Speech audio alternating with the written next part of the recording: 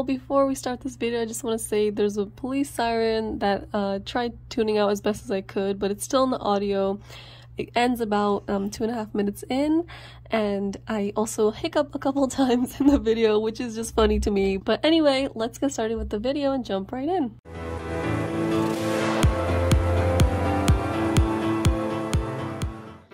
Whenever I refer to my spirituality, in other words, the way I relate to a higher power, the very first thing that comes to mind is ethics. What is the use of taking care of ourselves if everyone and everything else is irrelevant? Not acknowledging this, I believe, is a misunderstanding of the way the world works. We are all interdependent, so what affects me affects you, and back and forth. So when we take action for the benefit of another, we create a chain of events which promotes helpful causes and effects to ripple throughout the universe. And vice versa, taking selfish, negligent actions creates that sort of effect in the world. Specifically, my personal practice is firmly rooted in caring for animals and the environment, which is an intersection of deep ecology and veganism. Today I want to talk about a historical guru of yoga named Dattātreya, who emphasized these ethics in the practice he recommends to others. I connect with him immediately because ethics are not always emphasized in spiritual modalities, including those considered under the umbrella of yoga.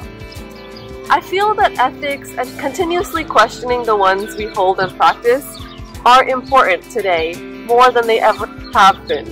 It's the reason we're in such a self-centered conundrum, destroying this planet, which is our only habitat, and for all the other beings upon it. So the historical text attributed to him, called the Dattātreya Yoga Shastra, was the earliest Haṭha Yoga text. Most people actually don't remember it when talking about Haṭha Yoga.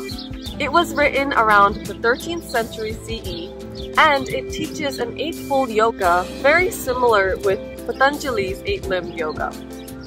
Much of Haṭha Yoga tradition actually started with 17th century Vajrayana Buddhism, and later predominantly became rooted in the Nat, aka Shiva yoga traditions. But Dattātreya was unique because his teachings were rooted in the Vedic Vaishnava system. Vaishnava meaning the group which reveres Lord Vishnu, the god of life, as its central deity. Other differences with general Haṭha Yoga themes is that it's not lineage-based, and because of its Advaita Vedanta roots, it acknowledges that everything is our teacher. Also compared to other Haṭha Yoga, which focuses solely on the individual, this one does do that, and it talks about bringing our attention to the other beings in the greater whole as well. So it's both individual and collective focus, showing its core acknowledgement of interdependence.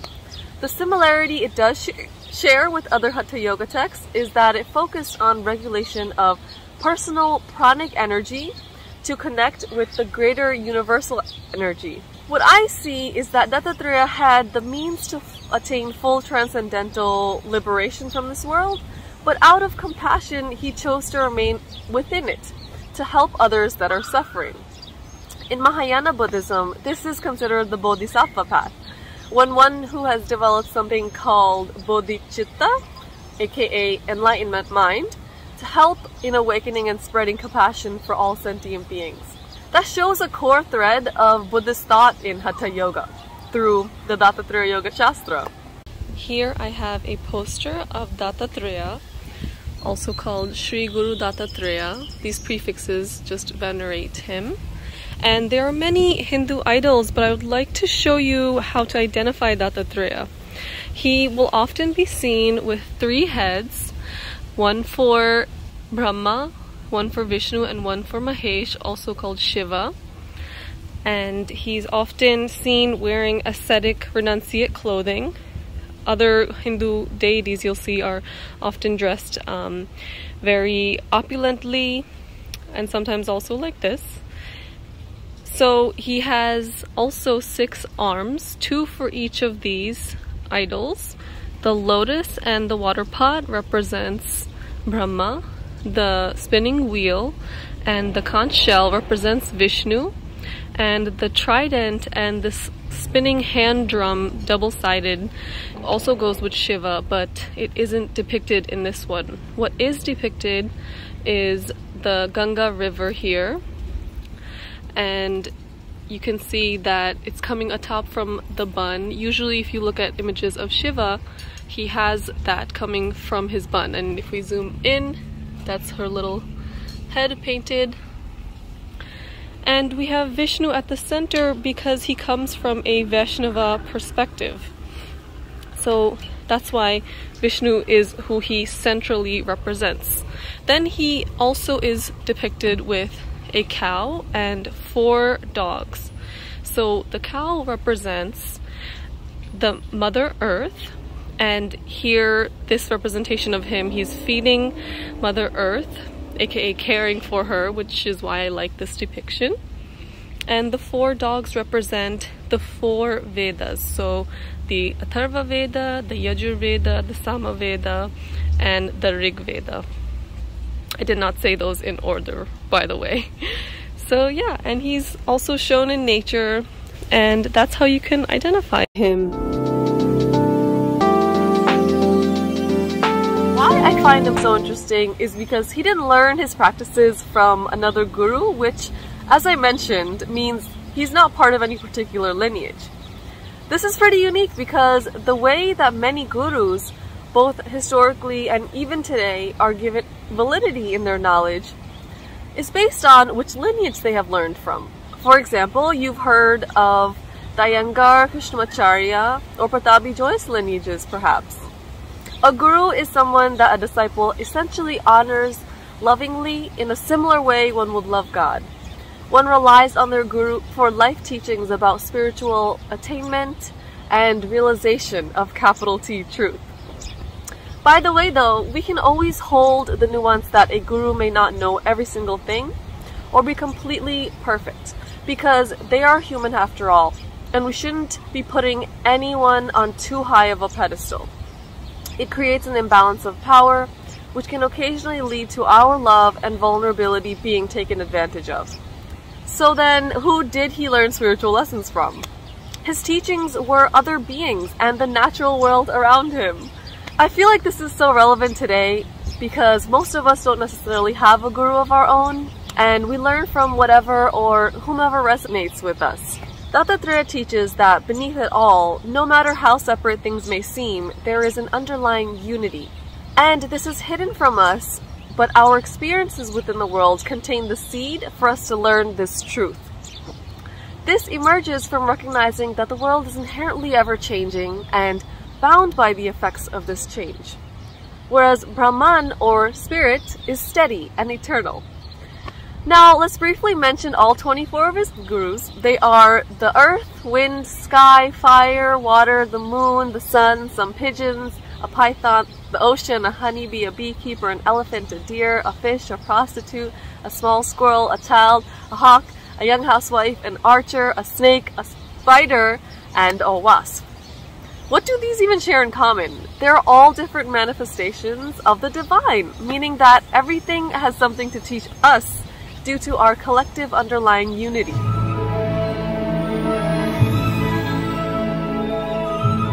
I'm going to highlight 5 of these and interpret them for the modern context. Number 1, the earth.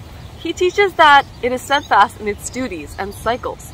It teaches us to be steady even in the face of aggression, and to simply focus on our own work. So Earth is a great teacher of dharma, or the value of responsibility and perseverance within a greater system. Today, because Earth is so wise in her duties, we can learn to biomimic her cycles and rightfully return our human ways to actually fully be a part of them again. And number 2, fire. Dattātreya notices that knowledge is the fire within a teacher which they pass on to their student. That fire burns away lies and delusion. And something striking that he says here is that we shouldn't consider the quality of the teacher, but only the quality of their teachings, which goes back to what I was saying earlier about understanding that gurus are not perfect godlike beings, but the teachings are. So the same way that sharing fire is endless, since one flame doesn't diminish from lighting another, What can we learn from that today? It is to remember that it's only knowledge which can collectively liberate us. So don't be afraid to keep learning and growing and speaking up about it. Number 3, the arrowsmith. Dattātreya notices one engaged in their craft and learns that we should be so focused on our pursuit that we're unaware of whatever ruckus is going on around us, just like them. That's how focused we should be on discovering the spiritual truth, actually. For the modern context, I believe we can understand this as the state of flow, which is the way of merging with the divine. I actually made a video on this, which you can check out here. But it also reminds me of certain scenes from the movie Soul, if you've seen it, where musicians would get so deep in their art that their consciousness would enter a metaphysical realm between spiritual and physical reality. Moving on, number 4, bees. Dattātreya observed that they take only what they need from a flower with wise discretion, limiting their material benefits from the world and living lightly upon the earth. They also live to fulfill their duty by serving others in their hive. Today, we can learn to practice living lightly like bees do by limiting consumption of what we don't need and being present with the materials we do accumulate to understand how much they even fulfill us. This can look like choosing minimalism, buying secondhand as often as possible, or just truly valuing what we already own. Bees also teach us today that we can find fulfillment in service towards others, because we often get lost when we are only focused on ourselves. Number 5, the beekeeper. This is the one I found rather curious because for the rest, Dattātreya recommends us being more like them, but this one we should actually be less like. And this is because the beekeeper uses bees for personal profit. Meanwhile, bees work themselves to death to store energy for their community in the form of honey. Did you know that a honeybee visits around 2,000 flowers in their lifetime but only makes a teaspoon of honey? Yet the beekeeper just steals that in exchange for sugar water, which lacks the antibacterial and antifungal properties that they need for their vital health. It's like if we started farming squirrels for their instinct to gather acorns just to steal their hibernation stash. Honeybees are actually just one out of 20,000 bee species around the world, and since human agriculture is so heavily reliant on pollinators, bringing them everywhere we grow food is spreading an invasive species. Bees are also experiencing colony collapse disorder, which is intimately linked with the way we see them as livestock and not wildlife of their own.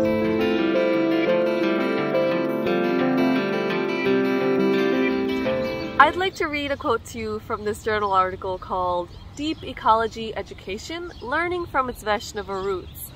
Egoistic environmental values predispose people to protect environmental attributes that affect them personally. Altruistic values express concern for the environment in terms of its impact on the welfare of human society, aka shallow or socialist ecology. Biospheric environmental values concern the whole biosphere and all life, a position sometimes called anti-human, elitist, and occult. So biospheric environmentalism is a recognition that humans are a part of a larger whole, which is also a living, breathing entity, you know? It's Mother Earth or Gaia or perhaps just the biosphere. And we play a critical role towards its overall health. Deep Ecology is formally attributed to the ecosophyst R.N. Ness in the 70s, but it was written about by Rabindranath Tagore and Gandhi before that as well. Ness was critically informed about Vaishnava philosophy, and so there's that link between Gandhi and Dattātreya's Vaishnava roots. And Deep Ecology acknowledges that we constitute equal value within the biosphere and that we have a duty to question our power within this sphere. Currently, the world is ruled by human supremacy. Just like white or cis-hetero supremacy, we must also deconstruct our immense sense of power about being born human into this world. They call this anthropocentrism, but it's parallel to the division understood as speciesism in animal rights. Deep Ecology also says that in order to awaken to spirit, we need to cultivate a personal relationship with nature.